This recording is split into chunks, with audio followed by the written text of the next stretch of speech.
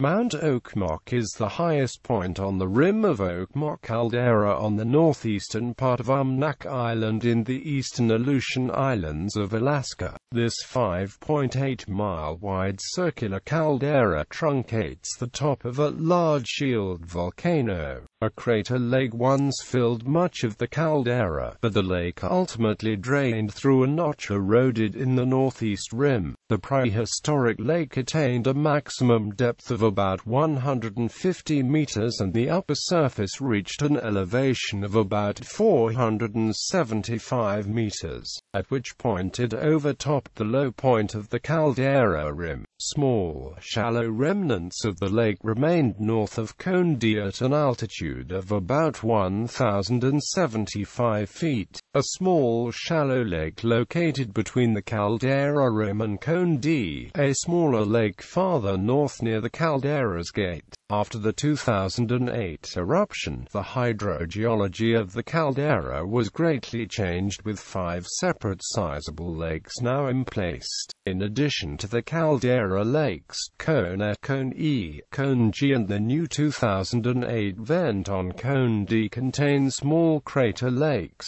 The last major eruptions of Okmok, with a VEI strength of 6, occurred 8,300 and 2,400 years before present. Following the formation of the caldera, numerous satellite cones and lava domes have formed on the flanks of the volcano. They include Mount Tulik, Mount Idak, and Jag Peak. Mount Tulik erupted in 1936. The volcano is currently rated by the Alaska Volcano Observatory as Aviation Alert Level Green and Volcanic Alert Level Normal.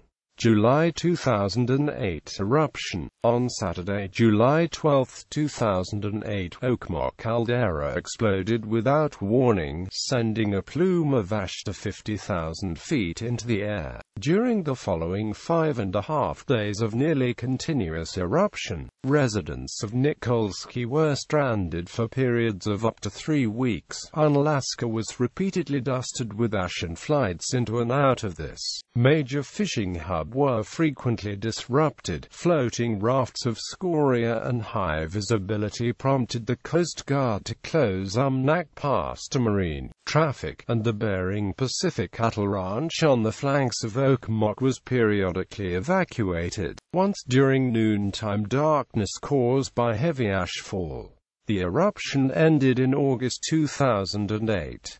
It had a VEI of 4, giving it a rating of cataclysmic. No lava flow was reported in this eruption, though the volcano has issued flows in the past. The eruption took place at a new vent in the northeast part of the caldera, creating a roughly 800 feet high cone, dramatically altering caldera hydrology, and discharging huge lavas, or volcanic mud flows, running from the caldera to the coast. In contrast, all 20th century eruptions have been from a cone near the southern rim of the caldera. The 2008 eruption was by far the largest eruption at Okmok since at least the early 13th century. The volcano also erupted in February 2010 and produced lava splash and ash clouds to 9,000 meters.